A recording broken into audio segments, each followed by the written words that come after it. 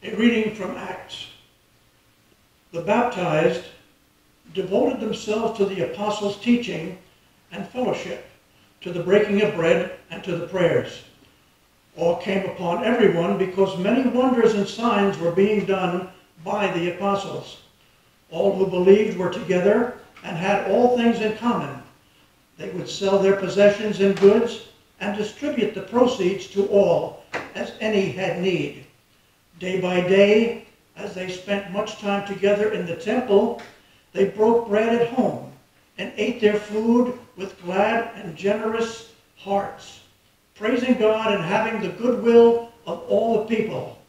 And day by day the Lord added to their number those who were being saved.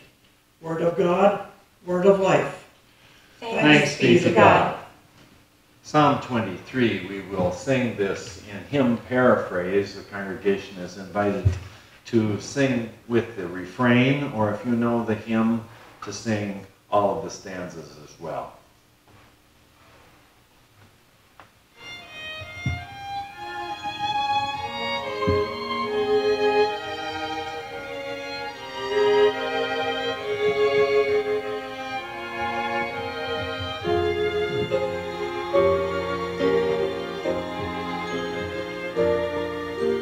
Shepherd me, O God, beyond my wants, beyond my fears, from death into life.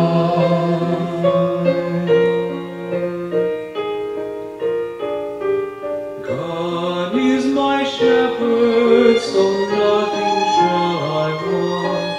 I rest in the meadows of faithfulness and love.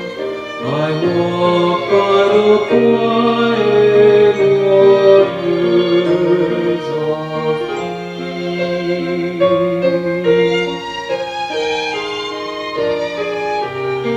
Shepherd me, O God, beyond my wants, beyond my fears, from death into life.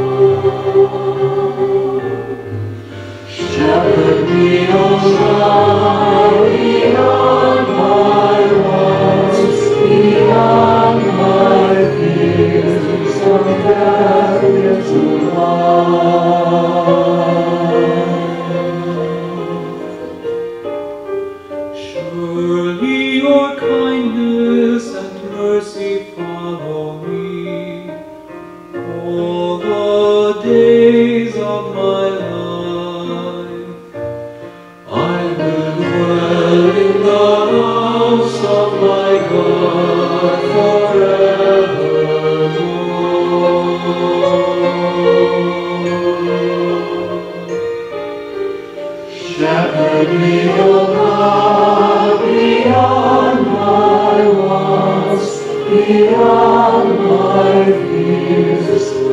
death into life.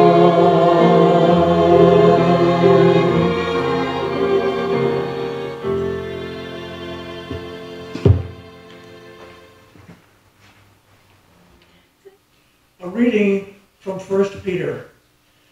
It is a credit to you if, being aware of God, you endure pain while suffering unjustly. If you endure when you are beaten by doing wrong, what credit is that? But if you endure when you do right and suffer for it, you have God's approval. For to this you have been called, because Christ also suffered for you, leaving you an example so that you should follow in his steps. He committed no sin, and no deceit was found in his mouth. When he was abused, he did not return abuse. When he suffered, he did not threaten, but he entrusted himself to the one who judges justly. He himself bore our sins in his body on the cross, so that, free from sin, we might live for righteousness. By his word you have been healed. For you are going astray like sheep, but now you have returned to the shepherd and guardian of your soul.